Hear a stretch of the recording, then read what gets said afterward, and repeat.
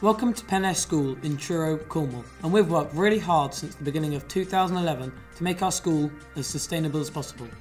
Penair School was built in 1985 for 600 students, but we now have around 1,200 students, so we've had a lot of extensions. Penair is on an amazing 50-acre site that we're all really proud of. The oldest part of our building is having a new roof, but we still have single glazed windows and ill-fitting doors. Worse, our electricity consumption had gone up 21% in just 2 years. So we needed to do something about it, and fast, so here's our 5-point plan for a more sustainable school. At the beginning of 2011, we had tried lots of schemes for recycling, and we were growing our own salad and veg, but nothing had really stuck. So we joined eco schools and started using their framework. We did an initial review and wrote our first action plan. Nothing too ambitious, but it was a start. Then we went to the Greenest Global Conference at the Eden Project and had our eyes well and truly opened by all the amazing projects other schools were doing around the world. We hosted some Chinese students who recycling really put us to shame. Their teachers just shrugged their shoulders and said, "But you are very rich and very lazy." It was really embarrassing. That really spurred us into action, and now we have an eco team that meets every Thursday lunchtime. Each tutor group has an eco rep, so all students get a voice. Ours was a paper collection.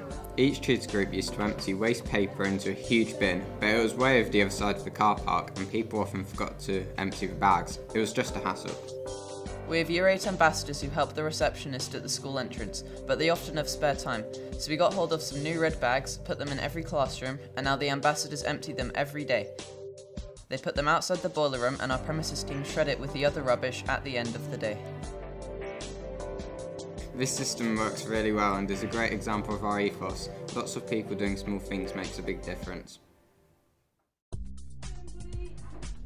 We realised we could solve a lot more problems this way, so we started talking to everyone: the school council, school management, governors and school assemblies. We met the finance team, the premises team, the IT technicians, the kitchen team, and lots of little issues got ironed out. We started getting to grips with our energy bill too, and one project was upgrading the air conditioning in our server room. The old air conditioning was completely maxed out, but the room was still far too hot, and this used lots of electricity.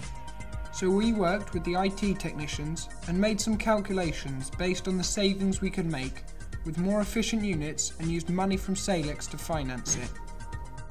Across the school, we also installed solar panels, new hand dryers, over 130 LED lights, and an integrated building management system to control the heating and hot water. In a year, we made an incredible 13.5% cut in our electricity consumption.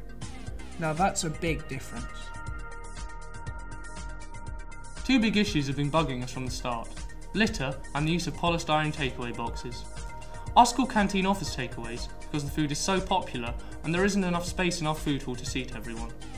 Money is tight, so polystyrene is a cheap option, but it just goes straight to landfill, and the seagulls love the leftovers. It's a big problem for all of us. So we needed a big solution, and this is it, a biomass boiler. We now use compostable takeaway boxes, so all the leftovers go into the biodigester, along with the shredded paper, cardboard and green waste from the kitchen. This gets composted into a biofuel, which is mixed with wood chips and burnt in a biomass boiler. This heats our school and our hot water. We used to pay a lot of money to burn gas. Now we get paid to burn our own composted biofuel. It's really amazing and shows what a massive difference you can make to your school.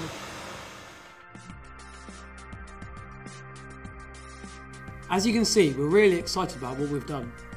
We talked to Greg Parker, MP, the Minister of State for Climate Change and Energy, about some of the issues we're passionate about.